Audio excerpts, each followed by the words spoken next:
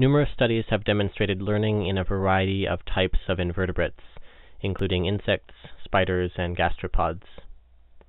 But how about learning in mites, members of the subclass Acari? In this video, I'll summarize one study, Egas et al. 2003, that was done on the spider mite, Tetranychus urticae. There are a few other papers on mite learning, including by predatory mites. Since predators tend to be smarter than non-predators, I wanted to see whether even herbivorous mites were capable of learning. The introduction of Egas et al. 2003 says, quote, "For herbivorous arthropods, learning may play an important role in selection of host plants for feeding and/or oviposition. Two distinct kinds of learning can be identified, non-associative and associative learning. Non-associative learning involves a gradual change in response to a conditioning stimulus. The response can either wane, habituation, or increase, sensitization. Both types of learning have been observed in herbivorous arthropods, e.g. habituation of Schistocerca gregaria to a feeding deterrent, and rejection by locusta nymphs of unpalatable leaf material at a progressively earlier stage in food selection with experience. In associative learning, behavior is changed due to an unconditioned stimulus, which has become associated with a conditioned stimulus. Recently, studies have shown associative learning in several species of moths and one grasshopper species. Recently, Egas and Sabellis 2001 reported on the fitness effects of host preference learning in the two-spotted spider mite, Tetranychus urticae Koch. Individual mites from two strains were repeatedly given a choice between two host plants, tomato and cucumber, and then subjected to a performance test on each. During the 3 consecutive choice tests, mites of both strains learned to prefer cucumber over tomato. The performance test showed that cucumber allowed for higher oviposition, higher survival, and faster development than tomato. In this paper, we test whether the mite strains are also able to distinguish differences in food quality within one host. Specifically, we used cucumber plants with various degrees of feeding damage in tests of preference and performance to investigate whether experience affects food choice and whether such changes in food choice result in fitness benefits.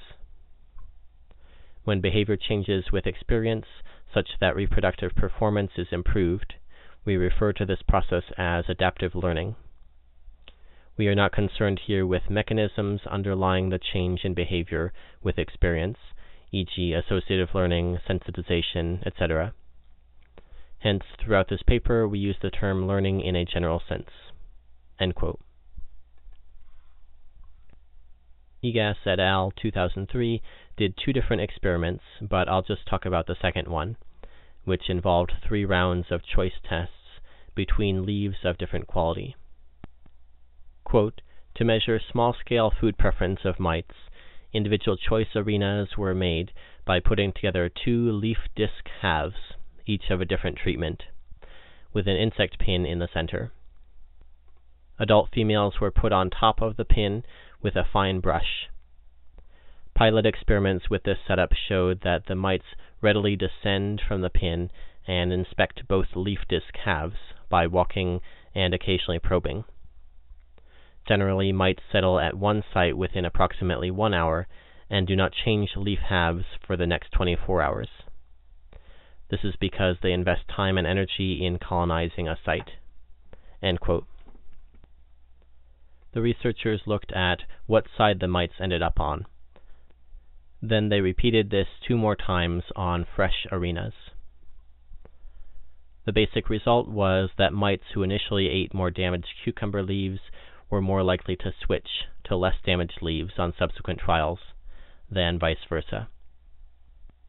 Here you can see a general trend that over the 3 rounds of testing, mites tended to stop settling down on the more damaged leaves.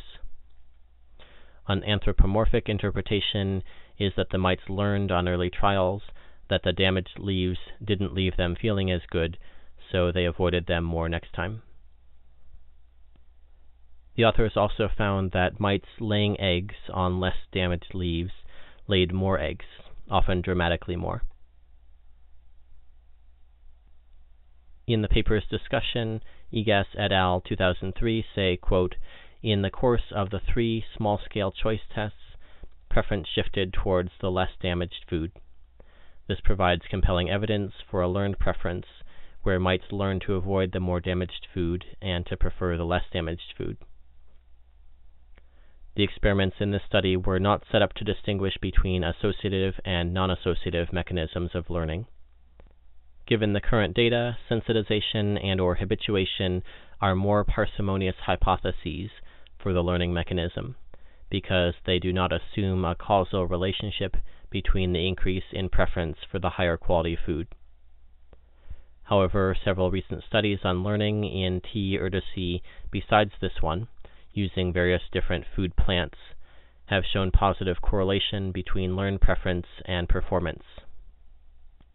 Therefore, to us, this would suggest associative learning, specifically food aversion learning, as the mechanism underlying adaptive learning in T. urticae."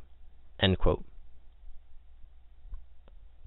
Personally, I didn't fully understand the paragraph just quoted.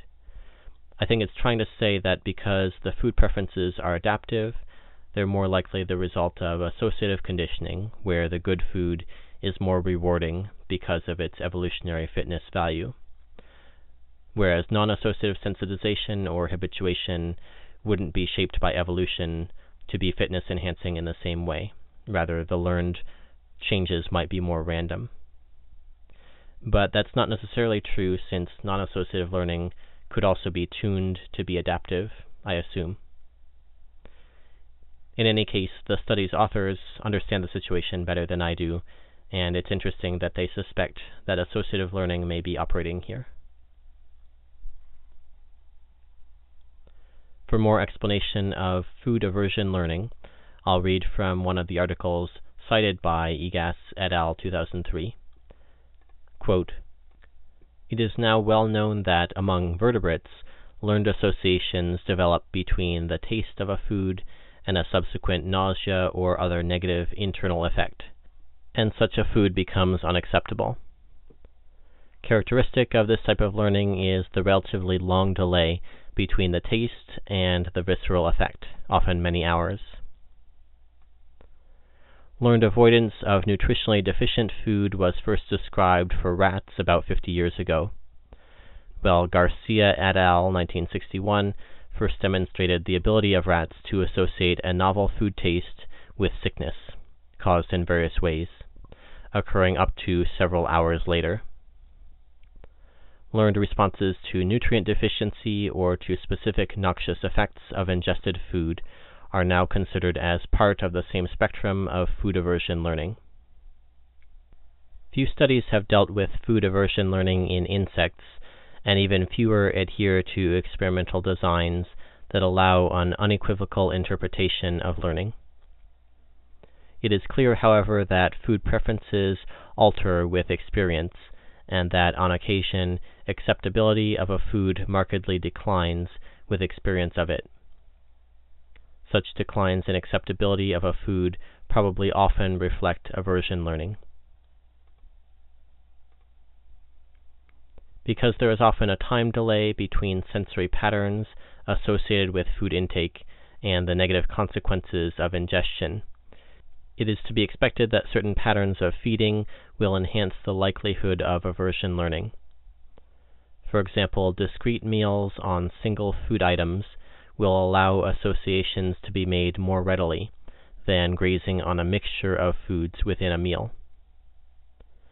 Generalist predators such as mantids and carabids are examples of insects that take discrete meals on particular items with long inter-meal gaps, while ground-dwelling scavengers such as crickets are species that probably feed on many miscellaneous items over a short period of time.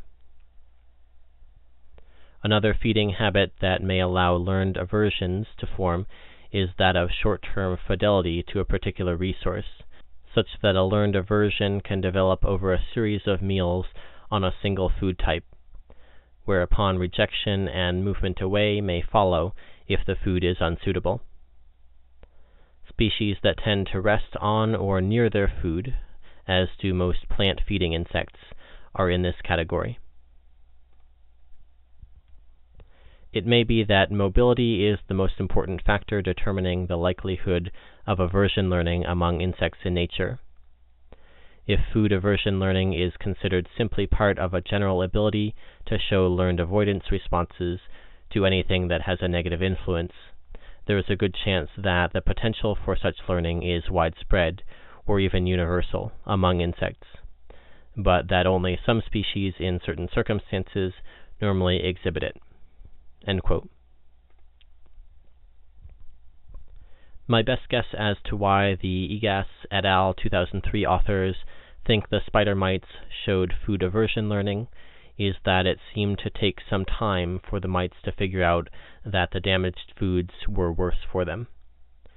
The mites generally probed both sides of the choice arenas, but if it had been obvious from the taste which side was better, they would have gone to the better side on the first try.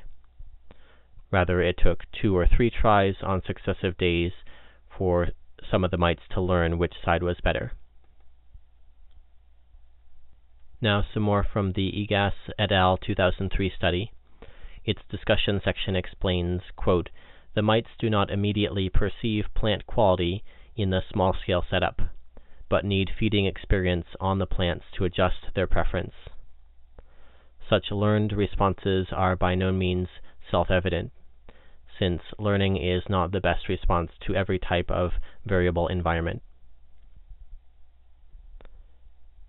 Since the experiments with T. urticae reported here and in Egas and Sabellus 2001 were performed in the laboratory, one may wonder whether adaptive learning is an ecologically relevant trait. However, there are good reasons to believe that learning in herbivorous arthropods is favored by selection in the field. On the smaller scale within one plant or even one leaf, differences in food quality will arise due to the colonizing habit of T. urticae. Spider mites live under a webbing and local groups gradually expand over the leaf and eventually the whole plant. Mites may then benefit by learning to find an undamaged part of a leaf or an undamaged leaf on the plant through association of food quality and taste or their internal physiological state. On the larger scale between plants, they enter novel environments, plants, while dispersing, unable to assess instantly what the environment has to offer.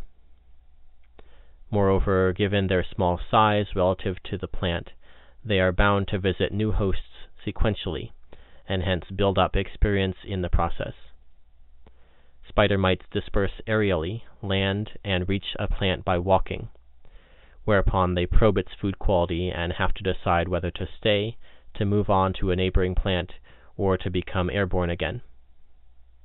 At this stage, mites can use the previously experienced association between plant odors and food quality. Whether T. urticae actually can learn associatively, however, is still to be demonstrated experimentally. On theoretical grounds, the life history of T. urticae and its host plants provide almost perfect conditions for the evolution of learning. Stevens has shown that learning is most likely to evolve in systems with a high level of predictability within the lifetime of individuals, i.e., generations, and a low between-generation predictability. For spider mites, the environment is easily envisaged as predictable within generations and changing between generations due to increased damage to the plant and eventually overexploitation. The evolution of learning is also promoted in situations where there is a high value of learning, i.e., a high potential of an experience to change behavior. Judged from the probabilities of switching hosts after one day of experience, the value of learning may be high for T. urticae. This makes sense because females invest time and energy, e.g. webbing, in colonizing part of a leaf, and are not likely to colonize a new part very often in their lifetime." End quote. Finally, I'll briefly mention another study on T. urticae published in the same year as the Egas et al. 2003 study, and it's by some of the same authors. It discusses induction of feeding preference, which is defined as, quote, when individuals prefer the host plant they have already experienced over one they have not experienced, end quote. The study concludes as follows, quote, this study provides evidence of induced preference and performance in the two-spotted spider mite T. urticae, and shows that there is considerable variation in these two traits among strains. We suggest induced resistance to toxic secondary plant chemicals as one potential explanation for induced performance, which in itself suggests associative learning as the most likely candidate learning mechanism underlying induction of preference in this species. End quote.